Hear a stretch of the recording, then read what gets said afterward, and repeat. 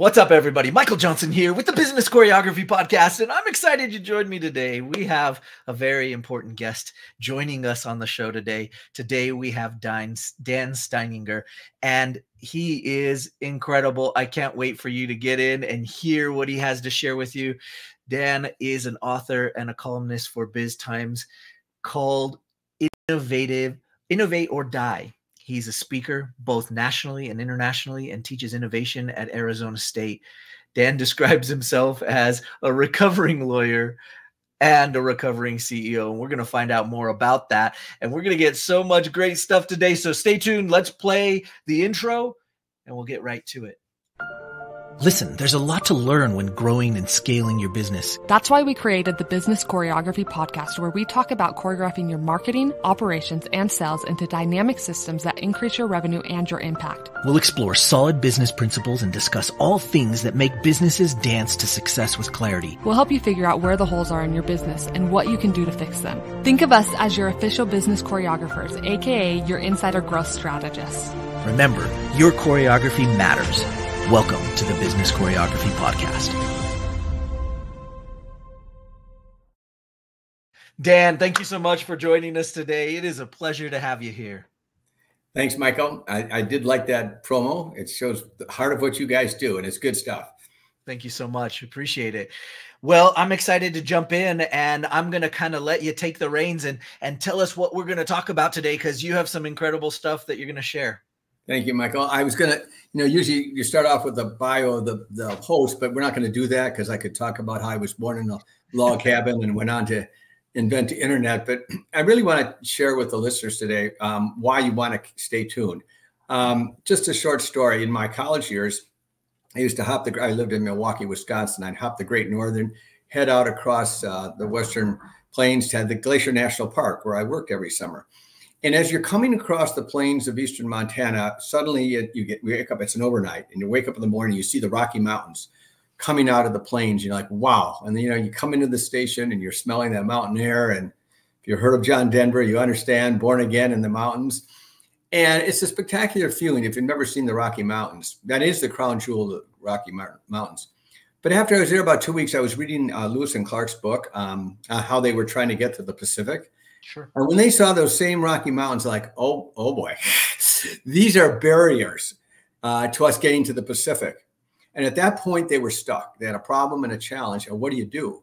Now, they were smart enough to turn to a woman, Sacagawea, an Indian woman who knew and had been raised and knew how to find a pass through those mountains. But mountains are anything, those challenges and problems that come to us personally or professionally. How do you get around them? How do you manage those problems? And it takes creativity, which they had. You might want to avoid the mountains. You might want to use switchbacks to get over them or pass as they did. But that's the point. Creativity and innovation is what gets us through our problems in life. So if you have a personal problem or professional challenges in business, stay tuned, because I'm going to give you a set of tools you can use immediately following this podcast. And therefore, it will be helpful to you. So there's the long and the short of it. That's my promise to you. You will leave here with a set of tools, the secret sauce of creativity you can use from the get-go. I love that. I appreciate that so much. And I know our listeners do. So let's dig into those tools and let's start going, because I am so excited to hear about it. Sure. So let's think about, when we talk about creative people, when you think about artists, musicians, right? Or the geniuses of our age, Elon Musk, Steve Jobs. But here's the important thing for all the listeners to understand. All of you can be creative. Creativity is a skill. You can learn it like anything else.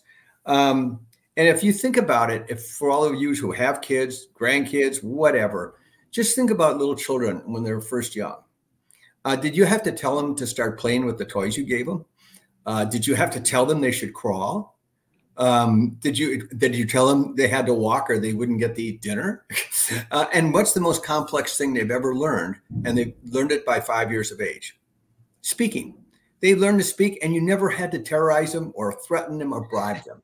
And so the point is that creativity is inherent in all of us. So why aren't we naturally creative as we grow older? Well, I have to tell you folks who are listening, it's talk about school. where you're rewarded to get the right answer, right? You don't tell a teacher, "Yeah, I got a better way of solving that math problem," and then you get to the world of work, and what do you do there? You don't tell your boss, "Actually, I like your ideas, but no, I'm going to do it a different way. Good luck with that."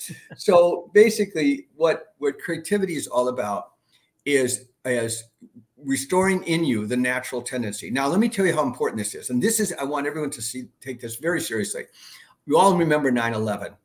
When the plane, there was a woman, her name was Maria Panglosa. She worked on the South Tower, the 98th floor. And they had a meeting set up for 9 o'clock. When the plane hit the South Tower, no one could see it in the North Tower, but they felt this heat wave go through the whole floor. Second, she felt that, she knew something had changed. She got up from her desk, didn't take it, went right to the elevators and started walking down. And as she's going there, people are saying, "What are you doing? You know, we've got a meeting coming up," and they're texting what's going on. A woman joined her as it walking down, and the women said, "Oh, I forgot to take the pictures of my kids with me." So she went back. The reason I tell you this story is that Maria was the only person on that floor to survive to tell us what happened. Wow. In other words, she acted in a moment, broke a habit, acted creatively, and it saved her life. Recently, and I'm in Arizona right now, I was out hiking and I heard a rattle, and bam, I got hit by a rattlesnake instantly. Oh. Now, rattlesnakes can be deadly. They can also cause you to use limbs. And like, okay, now what happens? So you had to get real creative fast. My wife called 911, but we agreed, let's tell them I have venom in me. I've been hit by a rattlesnake, and bring the antivenom. Okay, so we're waiting for the ambulance to come because we could see the parking lot. It'd been a 3-mile hike. We were close enough to the parking lot. And I told her, "Look, I've been a Boy Scout. I learned you've got to suck out the venom." And she gave me that look like, "Divorce first." I said, I said, "Fine, but I'm going to write my funeral oration now. And then you can read it at my funeral." Well, she finally sucked it up and put water on it, and True Grit style, John Wayne style, sucked out some of the venom. When I get to the helicopter, this is on a bizarre day, the captain comes out and goes, "Hi, I'm Captain Kirk." And I said, "You're Captain Kirk? I must be the Easter Bunny if that's true." Yeah, fast forward, we get to the ER room, and I got visited by top toxicologists in the state who said, "I want to visit you because you had less venom in you than most rattlesnake victims." And I said, well, I told her story. I said, "Well, our science doesn't actually show that." I said, "Well, you can explain why I have less venom in me and why the cowboys and ranchers who settled this area never had antivenom and they survived." So, and then a few weeks later, I'm in the airport going north, and when I could walk again, and people were coming up to me and saying, "How'd your rattlesnake bite?" And I said, "Well, how would you know?" "Oh, you were on the evening news. You're the only person who got antivenom out in the field. So they've changed all the procedures."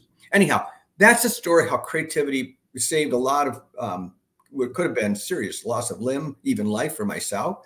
Sure. So what I'm going to share with you a little bit will help you navigate the tragedies of life as well as your professional life as a business person. So that's the long and the short of it. So let's talk about creativity in general. What makes an Elon Musk? What makes a Steve Jobs? And why can you be known as a creative person? Every one of them always starts with step one. Here's step one. It's a problem or challenge, what I call mountains. Every book I've written on this subject involves mountains, conquering your mountains. And recognizing and I call it embrace uncertainty. You don't know the answer. You're going to spend the time trying to understand how you got in this mess. And if you notice little kids, whenever you're telling something or they have a question, they always talk. They're always saying, "Well, why?" And you explain, "Well, why?" And this goes on. Well, you use the 5 whys.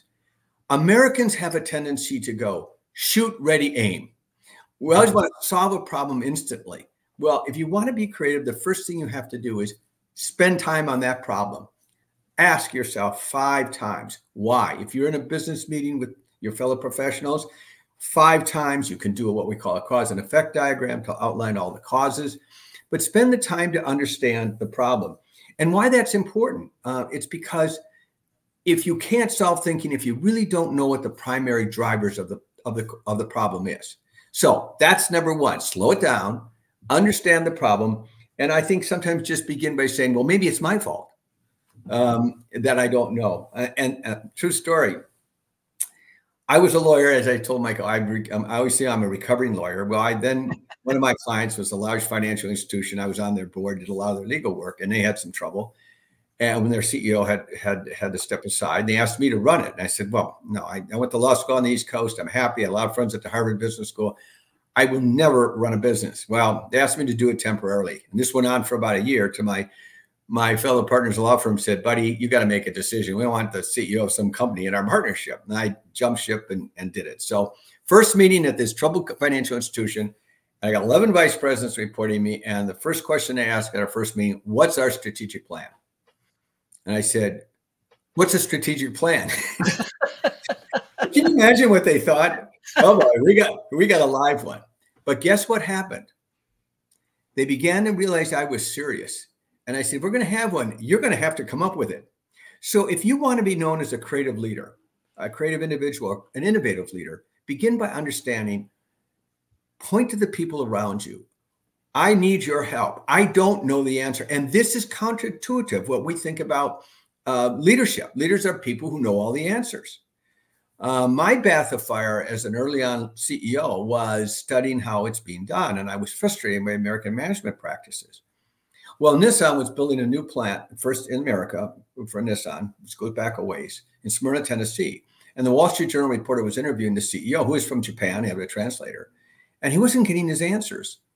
And at some point, he got so frustrated, reporting, he just broke his pencil. And the president asked him, what's the matter? He said, well, I'm trying to find out how you build your cars and you're not answering. And the president said, well, why are you asking me? I'm just the president. Why don't you go out there and ask the people who are building the cars? I wrote a piece in the University of Michigan's Business Review or HR Review about saying it's all over for the American auto industry. We cannot compete with people like this who value the employees. So that's one of the important things about leadership. It's counterintuitive to the image of America that you have to have all the answers. But that's not the way. And what are our three best-selling cars? Toyota, Nissan, and Honda, right? It's still these many years later. So it's sad. So number one, embrace uncertainty. Take your time to understand the cause. And then reach out to teams sincerely that you're working with to have them help you come up with answers. And guess what? They're really going to think you're a brilliant leader. Truly. And so number two is learning histories. Early on in my tenure, and this is really important, something happened that the company ends up in the media with a negative story. So I call a meeting and I say to everyone, okay, we need to get this solved because we're getting some bad press. How did this happen?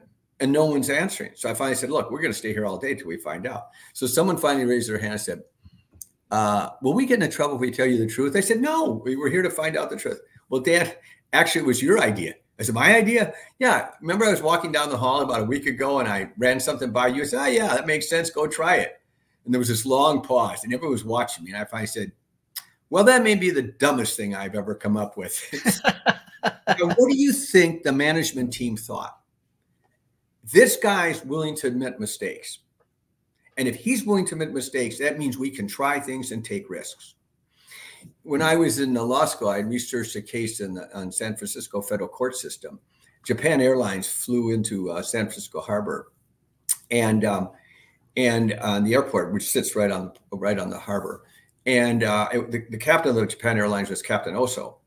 And he took the plane in and he had this nice landing. There's one problem. He was short of the runway and the plane was actually softly landed in the harbor. And the passengers didn't know they weren't on the runway until they looked out the windows and saw sailboats. So as always, a few weeks later, the federal agency investigating the FAA calls it in federal court. That's why I got to read the transcript. Captain Oso, please raise your right hand. You promise you swear to tell the truth, the whole truth. Yes, you go.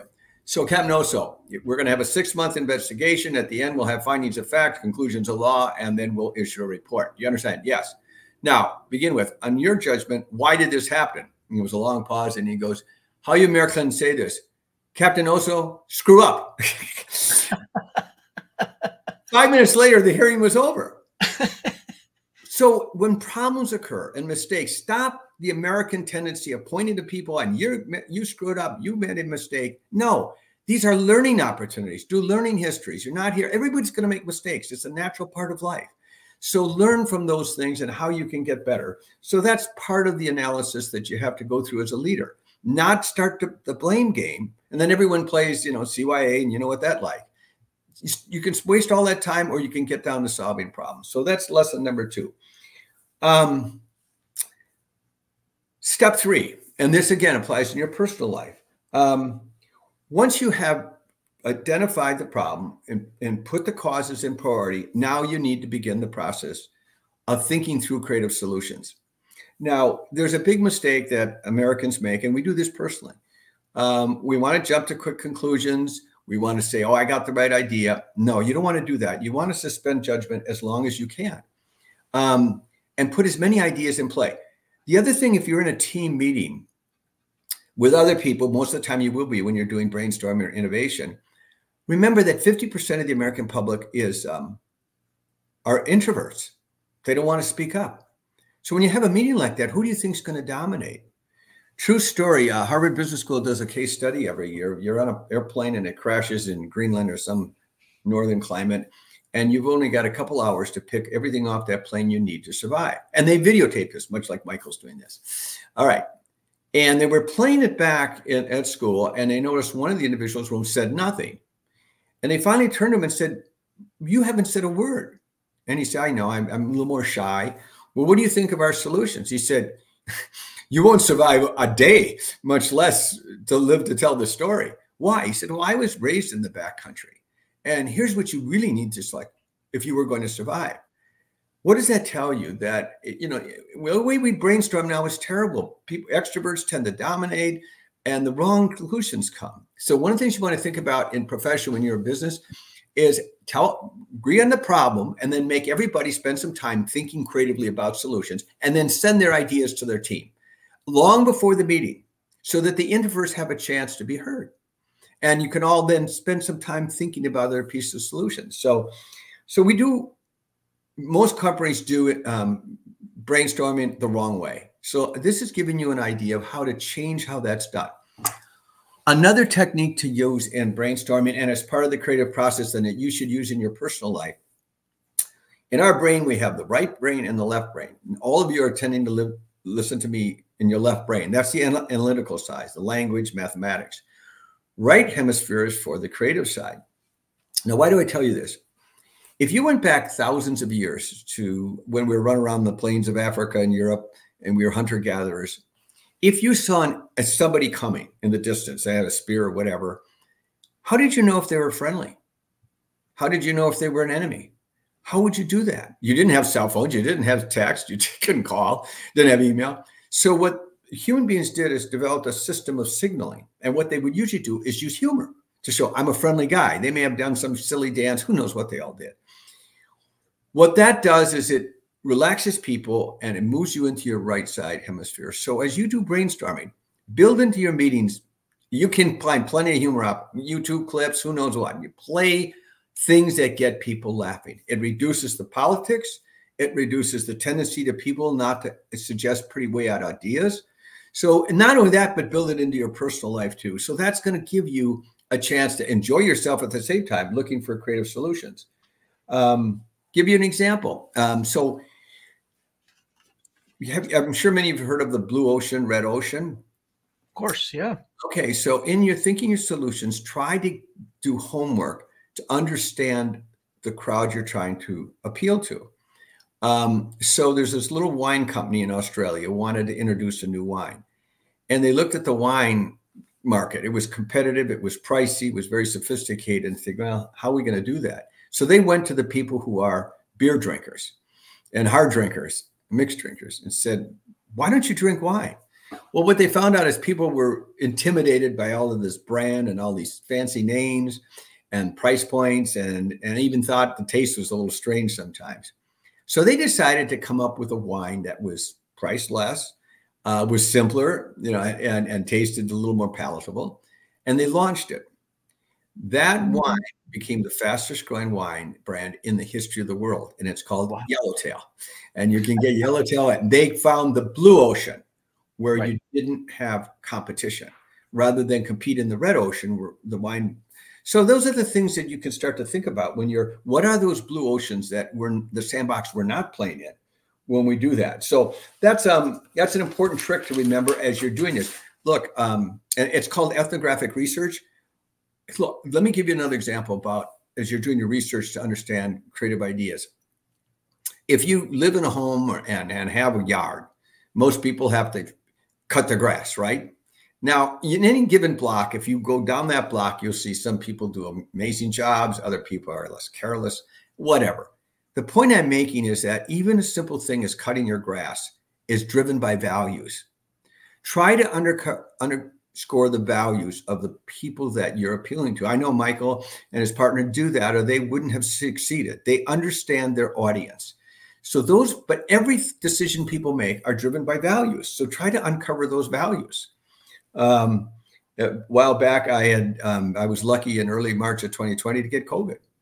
And of course, you had another doctor every day, you had another nurse 5 times a day.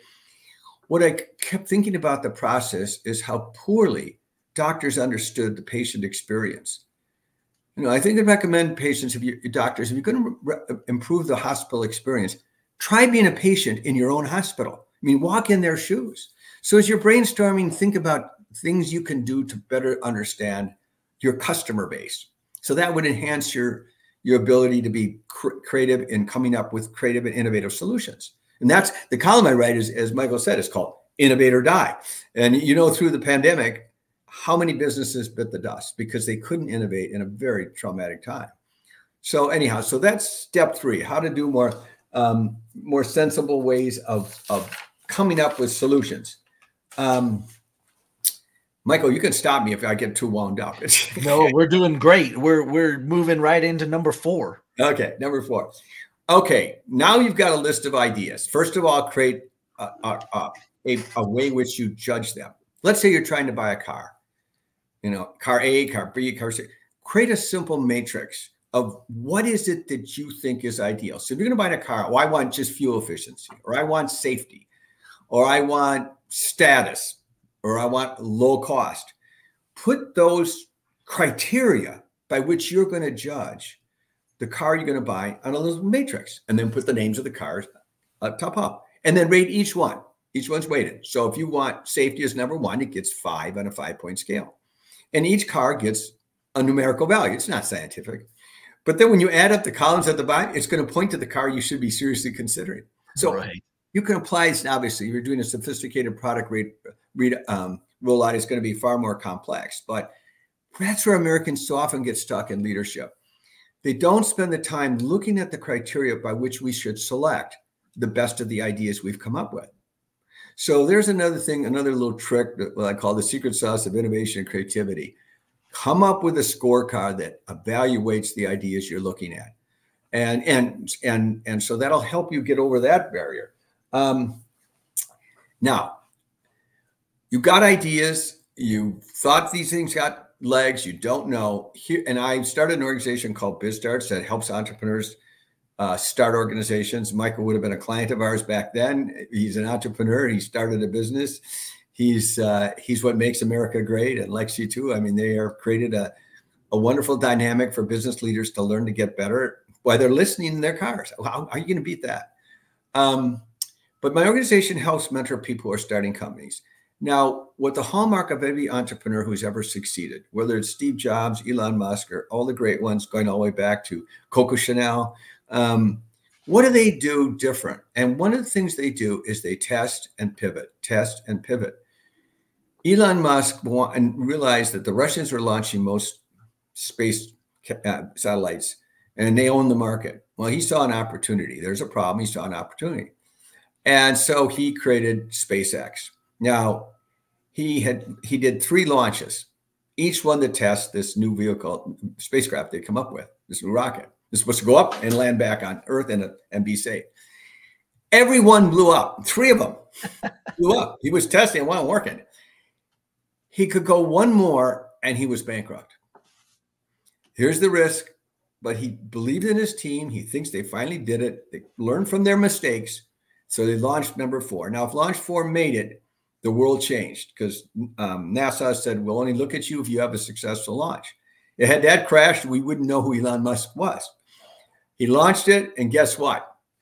That particular rocket made it. And after that, he now is responsible for 85 to 90% of the rocket launches from NASA. He's the dominant figure in launches throughout the world. Companies from all the world, countries from all the world come to Elon Musk to launch their satellites. So that talked about a guy willing to experiment. Same with Steve Jobs. They were willing to always experiment and learn. So those, Thomas Edison once asked, and you may have heard this, how did he handle 1,000 failures when he tested filaments for his electric light bulb? He said, I never had a failure. What do you mean you didn't have a failure? You went through 1,000? No. Those were all experiments. Every entrepreneur I've ever worked with, and I've run an angel network, which capitalized early stage people like Michael, all believe we're our own. We all drink our own cooking, right? We drink the Kool-Aid. Our friends say they love what we're doing. Our friends, or meet a relative. Oh yeah, that's great. But we haven't proven if it works in the marketplace. And Michael, I'm sure you can tell us stories about how you pivoted from your early offerings to where you are today, the changes you must have made along the way.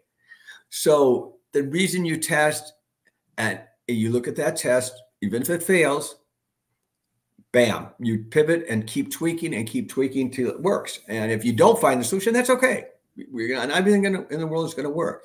But you have to be willing to test those things and see if they work. I can give you a real life example in one of my many, I think I'm unemployable. I've had so many careers, but I served as chairman of the board that oversees the Port of Milwaukee. Now you'd wonder, Port of Milwaukee, isn't that an inland city? Yes, we're on the Great Lakes. What most people on the coast don't realize is that it's an international port that ships out through the St. Lawrence Seaway every year to the international markets. The port was sinking when the mayor called and asked me to head it up and get it turned around. And I told the mayor, look, Mayor, I don't know which end of a ship is up. I said, yeah, but you're credible in business. You'll figure it out. Right. Anyhow, I had the part company with the then port director, hired a guy out of Houston who was running his own company. He was very innovative. And a couple of things he said, well, why are you closed 4 months of the year? And I said, you're in Houston. It's called ice. Ice, the St. Lawrence Seaway. Well, we got to do something about that. I said, well, good luck with that. But anyhow, what happened is eventually he convinced the Maritime Administration in Washington to allow barging from Milwaukee down to Chicago, through the Chicago River, down the Mississippi to New Orleans and International Port. So we could have year-round shipping. Wow. And talk about, and another thing was, he pointed out, I'm in Milwaukee, and we had a lot of business people going over to Michigan. It's a great state. It's got a lot of great businesses. Well, the drive there, which most businessmen wanted to do, you had to go through Chicago's traffic and then Gary, Indiana. It's a brutal drive. Well, he came up with the idea of a high-speed ferry to Michigan, where you could drive on and go right from Milwaukee across to Muskegon, right across the lake. And by the way, for you coast folks, Lake Michigan's 100 miles. it's a large body of water. Right. And he came to me to get the venture capital, which I do to some friends. I remember calling one of my VC friends saying, I need some capital. How much, Danny? And I said, well, it's around 20 million. Whoa, that's a lot. What's it for? I said, for a boat. He said, is there something wrong with my phone? Did you say 20 million for a boat? I said, don't hang up. Let us at least talk to you. Well, they eventually capitalized it. We had to build a ship because of the Jones Act in the United States. We had to find a port shipbuilding outfit down in Alabama and created this the first high-speed ferry service in the United States. To this day, it now launches from Milwaukee to Michigan through most of the year, and it's become a major success and made money for the investors as well. Right. So we saw a problem by innovative thinking, even in government. And what's amazing about the Port of Milwaukee, it contributes to the tax base of the city. One other thing along that lines to the Port of Milwaukee is spanned by a high-rise bridge. It's interesting enough named after my grandfather, Daniel Hone, who was the mayor of Milwaukee in the last century, ranked as on cover of Time magazine in the last century as one of the mayor of the best-run city in America. So, but nobody knew who he was, even in Milwaukee. So I figured, okay, maybe we should light this bridge. And I reached out to some young millennials. And I said, you're probably living with your parents' basement. Why don't we do something exciting? Like what? Light the city's Milwaukee skyline. Well, $4 million capital campaign, got it done.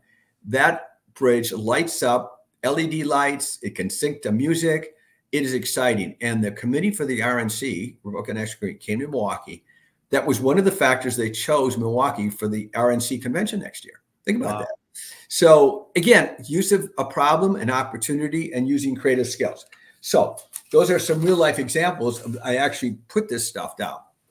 Now, you all business you as professionals want to be known as creative leaders, or innovative leaders. But one thing I want to share with you, and this is important, you cannot ask people working for you or with you to be creative unless you practice it in your own life. So here's a couple tips that you can start when this podcast is over. First of all, you're listening to the podcast. So you have solved problem number one. Creative people are curious. The fact that you went to this podcast and are actually listening, you already passed go. Okay. But everything you do, if you take one way to work, try a different way. If you're planning a vacation, study, find out what's going on. Creative people are constantly looking for different ways to do things. Elon Musk, he wanted to do an electric car company, but the batteries of the day weren't doing it. And he heard some young engineer who had figured out you could tether lithium batteries together and make a car work. He reaches out to this young guy who'd never been in a car company before, had come up with this idea, and ended up hiring him. That led to Tesla. Think about that. Talk to a young engineer, no track record in the car industry, and he gets hired to be the engineer to mastermind lithium batteries for Tesla. And now Tesla has a market cap bigger than the big three auto companies in the United States. So, start, live a creative life. Think of things that you can do with Google or different podcasts, starting with Mike on lectures, because that shows you care, you're curious about life. Another thing, and we've talked a little bit about it, build humor into your life daily, because humor moves you from that analytical left brain to your right brain, and that allows you to think creatively. And another thing, and how there's another way. Think of techniques you can do to get yourself to be creative. Steve Jobs was well known for his walks. He would go for these long walks and come up with ideas. People told me they come up with great ideas in their shower or when they're driving to work. I'm a swimmer and I come up with great ideas. The problem is early on in my CEO days, I would write my ideas at the end of my swim lane. And the problem is the ink would blur. So I would go back to the office and show it to my assistant and say, these are great ideas. What have I written? And we can't read it.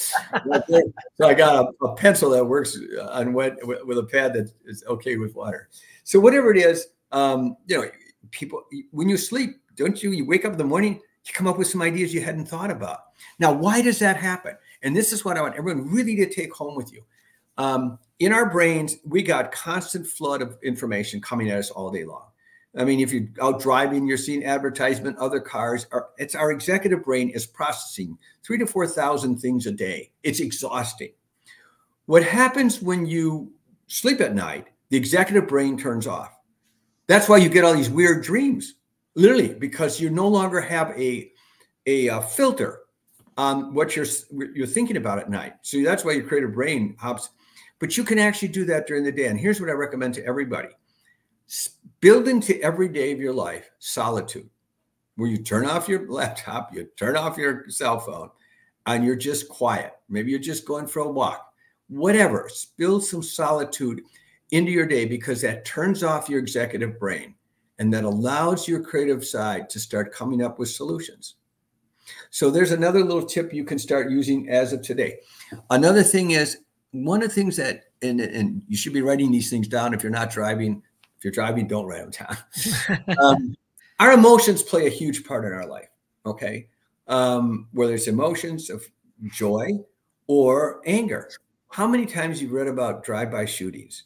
Or they say that most, particularly young people, when they've shot somebody in a fight and they're apprehended, they break down crying because they had no idea the power of that gun and they were going to kill somebody. And they're just a wreck. Anger can really interfere with our ability to have sensible responses. So when something horrible's happened, whatever that tragedy is, take a deep breath. Begin by asking yourself, could I have contributed to this? And even if you didn't, take your time to think of a measured response. Because if you let anger dominate your response, you're not going to come up with a sensible response, even though you'd like to. Because people get shot on freeways when they have anger management problems. So your emotions are a big block to being creative. So remember, you have the ability with your brain to control your emotions. That's why they call it emotional intelligence, that your intelligence can actually control your emotions. And so when these tragedies come along, and only, you maybe be lucky, but we're all going to get them in our lives. Take a deep breath and recognize you have a brain to think through some interesting creative solutions to what's happening to you. So I'll keep that in mind, those brilliant tips, if I don't say so. Now, couple as we wind down, I don't know where I'm on time-wise, Michael, but look, we're human beings. We go through life. We're not going to live forever, right? I wish I could, but we just lost Charlie Munger at 99 and Henry Kissinger at 100, but this is not going to have a good end, let's face it. But between now and then, we're all going to get some tragedy in our life. Friends die, people backstab us, you get an injury. I got malaria in Africa, and then I was a Peace Corps volunteer in Kenya, East Africa as a teacher up country Africa, and I got malaria. The idea, well, I can sit and complain about it all day or try to find a creative solution. These tragedies are inevitable. Some are just horrible. Loss of a loved one. And we've all heard of post-traumatic stress syndrome, okay? I mean, it's inevitable. It happens. You go into shock. These horrible things happen. What life teaches us, and I can give hundreds of examples, I call it post-traumatic growth. You've lost a job. You've lost a loved one. You go through the grieving process. But you go on to growth as a human being. You use those tragedies. One woman, I remember how she lost her husband very young, and a terrible thing with 3 kids, and it just shattered her life. But she eventually picked up the things, and then became for 30 years one of the best speakers in the National Speakers Association, and has an amazing life. That tragedy propelled her to do something she never would have done. So when those things come along in your life, take a pause. You're going to go through living, as Winston Churchill said, when you go through hell, just keep going. But eventually understand there's an opportunity there, as hard as it may be, to recover. So with that said, I can share with them, Michael, if you want, how they can get in touch with me one way or the other. It's up to you. Absolutely. We'd love to hear. How can people that have been listening to all of this today be able to find you and follow you and keep in touch? Okay, I'll make it real simple. Best is to go to LinkedIn, and my name is Dan Steininger. And I told Michael, just think of a beer stein. So Dan, Steininger, Steininger. Just click on my LinkedIn profile, and you'll see my my newsletters there. Click on one of those newsletters and hit subscribe. So you'll start getting it. And a couple times a month, I share some tips to think about. I mean, the one I wrote that just was published yesterday was, are creative people lucky? And most creative people will say, yes, we're lucky. And I said, I disagree. I quoted Ben Hogan, who was the greatest golfer we've known of all time, said, golf is a game of luck. The more I practice, the luckier I get. So I tell people how creative people tend to make their luck. And it's a little how you go about doing that. So you can do that. So you sign up to my newsletter. You can then, and you can send me you can communicate with me through LinkedIn, and then I'll give you my email address. I don't want to drive you nuts, but if you got a problem or a challenge that's driving you nuts, either personally or professionally, I'm at a point in my life I can share some advice worth thinking about. It's nice to have someone to reflect, not give you the answers, but say, okay, try these things and trying to come up with a solution. I'm happy to share that with you because it's just like what I teach at this point in my life. It's fun to help people navigate life and all of its challenges. And so I'm glad to share some thoughts with you if you want to reach out to me through LinkedIn. And at that point, I'll give you my email and we can then communicate. So that'll make it simple. And in the meantime, you can get that newsletter and twice a month, tweak yourself as to why am I not trying that? Why am I trying that? So there, I've worn myself out, Michael. I need a nap. I love that. And I appreciate all of the wisdom and knowledge from your journey and the absolute gold that you shared with us today. It has been an absolute pleasure. And so guys, go check out Dan on his LinkedIn, and we'll have those in the notes for you to take a look at, and make sure you go check it out and follow him and get into the newsletter so that you can get these tips on a regular basis. Guys, I appreciate you all being here today and listening, and make sure you go back, pause it, rewind, listen again. There's so many good things like Dan told you to do. Take some notes. For goodness sakes, take some notes, because you don't learn it all at once. And hearing again is going to help it actually stick in your mind. So please go back, listen again, and let Dan know how much you appreciate him today on the show. As usual, I want you guys to keep choreographing your business, all parts of your business, including what's going on between those ears, because sometimes that's the hardest part. And we'll see you guys on the next episode. Thank you so much for being here, Dan. Thank you, Michael. Thanks for having me. Much appreciated. Thanks for joining us today. Want more business choreography? Check out our website at bizchoreo.com to find out more. And find out how the choreography for your marketing, operations, and sales can raise your revenue and create more impact. Remember, every business needs choreography.